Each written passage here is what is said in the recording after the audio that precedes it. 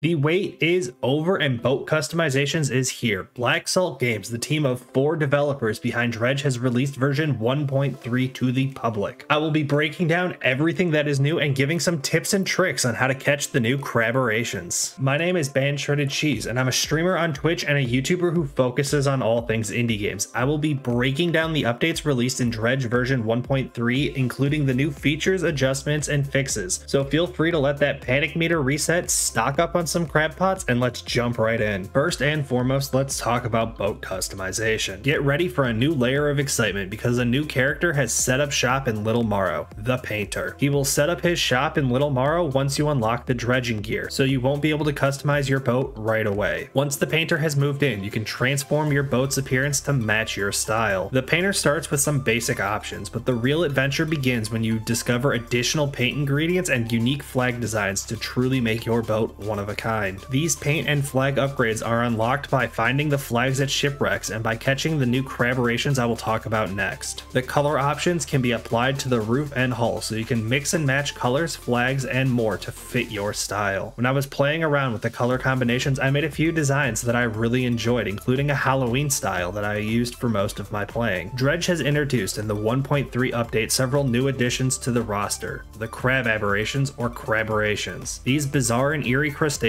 will test your patience and keep you on edge as you encounter them on your ocean adventure. There is a new aberrant version of all of the crabs in the game, with most being used in unlocking additional colors of paint. If you are specifically targeting the craberrations, I would recommend stocking up on crab pots and getting ready to settle in for a bit of a grind. My strategy was to buy enough crab pots to be able to place 2 or 3 in each region of the map. I had 11 total, but having more would definitely be more useful and help speed things along. I then ran a figure 8 motion around the map, checking and repairing crab pots at the wandering trader or shipwright. After about an hour and a half, I managed to catch them all, making me the best, like no one ever was. If you find yourself getting confused about what craberrations make what colors, the best advice I can give without putting a full chart on the screen is that each color coincides with a different region. The colors are then sorted in the menu in order that you would travel to each region following the main storyline. Some quick other additions in Dredge 1.3 include new shipwrecks scattered throughout the world and a filter tab in the encyclopedia to be able to sort by all the crabs in the game, making it easier to figure out where the craberrations can be found. Alongside the new content, some key adjustments and tweaks have been made to better balance the overall gameplay and feel. The 2 items with updates are equipment tooltips and rebalanced crab pots. The game now reveals a previously hidden statistic called Aberration Catch Bonus. This statistic is the additional catch rate that certain rods give to allow the player to catch aberrations. The statistic will prove useful to anyone attempting to catch those harder to find aberrants, and they will now be able to better help their chances. Additionally, some of these values on certain rods have been given a little buff to promote further progression in the research of the higher end tiers. The crab pots and Dredge have also undergone a slight rebalancing. Now all crab pots provide you with an aberration catch bonus. The catch? Well, other than crabs, the higher tier and special pots offer a more substantial bonus, meaning the progression of research in the crab pots will also be a smarter strategic decision as well. Further speaking on strategy, the catch rate and duration for the mouth of the deep pot has been trimmed down, meaning it is no longer the same overpowered crab pot it once was. These 2 adjustments were felt in my playing of the game while trying to catch the craberrations. I assumed the mouth of the deep would be enough to catch what I needed in Greater Morrow alone, and I ended up stuck twirling my thumbs for a few in-game days before accepting I would need to buy and drop another crab pot in that area. A handful of bug fixes have also been introduced to remove the fear of game crashes and corrupted save files, and put the panic back into when the Leviathan will show up next. A quick overview of what some of these fixes are include an issue involving the screen getting stuck when clicking on the boat upgrade purchase button too quickly has been fixed. Seafloor depths will now display more in line with what the player can visually see and not incorrectly display 100+ meters. An issue where some achievements would not trigger immediately if the last thing they required was for you to catch a crab pot has been fixed. Players can no longer get stuck on the map screen if it is switched to another screen while the marker is being placed, as well as a few other small fixes for language fonts and animation issues. That is everything you need to know about the latest update along the roadmap Black Salt Games has announced. Feel free to let me know down in the comments what new aberration is your favorite. Don't forget to subscribe, as the next update will be the highly anticipated Ironhaven DLC. And feel free to check out this video to see all of my Dredge update predictions and try counting how many I guessed correctly.